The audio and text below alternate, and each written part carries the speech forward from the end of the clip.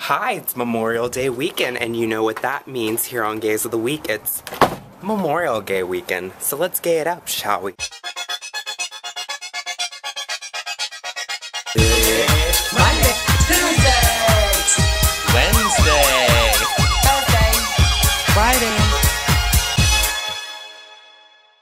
My first question to you is going to be, what did you do this Memorial Day weekend? Did you go to the beach? Did you lay by the pool? Did you go out and get booked up? Or did you work? I'm working, but I'm gonna work in the beautiful weather. You know what summer song I've been reminiscing? Alejandro, Alejandro. Okay, so Memorial Day also marks my 1-year anniversary of living in my new residency. And as a 1-year anniversary gift, I thought I would show y'all a part of the house that I've never shown you before, mainly because I never knew it was here. That's right, my landlord told me the other day that we had a patio in the backyard, and I didn't know. So welcome to the patio. It's gorgeous, and for my Memorial Day, I'm gonna sit under this nice, lovely umbrella. I always sing, and you guys don't like it. I'm sorry. And I'm gonna do some work. My laptop, some tender green. It's a good place to eat in LA. I like it. Some people are like over it, but I'm kind of new still, so I still like it.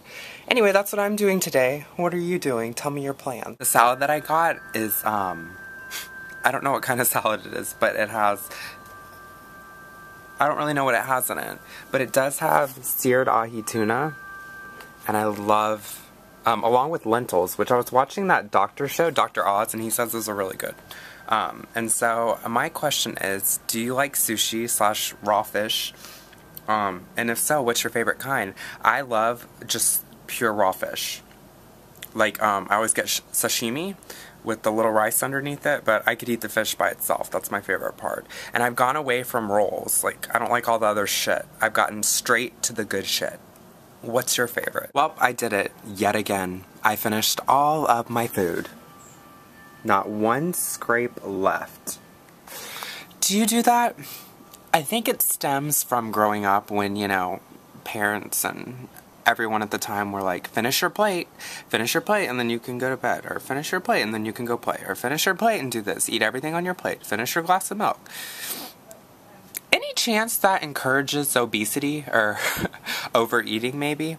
Because I think I still have that habit of finishing my plate, and I think it's a mental thing, not a hunger thing. Just saying. And then the last part of the meal, the dessert, which I don't always do. Typically during the day I don't get dessert. I only get it at night and only when I'm alone. That's sad. No, not always. But, oh great. Thank you, helicopter. Fly over right now while I'm making my video. Anyway, I got a cookie this time. It's chocolate chip. Scrumptious. And I'm excited to eat it, and I'm about to as soon as I get off this camera with you guys. And my other question for this week, so many questions this week, it's an inquisitive week. Choking on lentils. My question is, do you get dessert? How often? And what is your favorite dessert? Mine would have to be cookies, like chocolate chip. I also really like carrot cake and red velvet. Yeah, I used to not eat dessert. I used to be like anti-dessert, and then my best friend was like, I have to have something sweet after every meal. And I was like, okay. And so now I do. Great. And now for the questions. Braniel, you guys asked to play our first song on shuffle. So I'm going to start with a song, and then I'm going to skip ahead while it's on shuffle. There's an angel. Oh shit. Ow! That's so crazy. It's Crazy in Love, which I am not.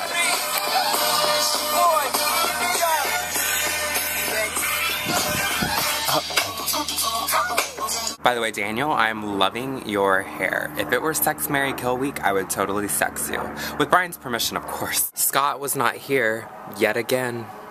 Please bore someone else with your questions. That's all. Roland, you asked what the most horrid thing we've ever eaten is.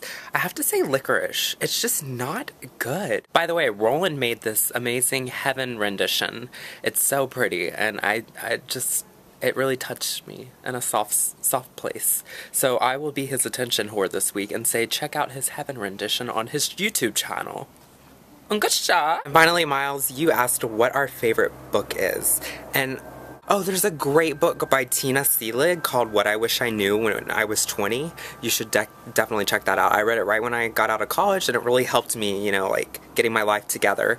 And then there's another one called Gay LA about the history of homosexuality in Los Angeles. I haven't finished it, but, Dan Skelton from the Eating Out movies, he recommended it to me. I need to finish it so I can tell him thanks.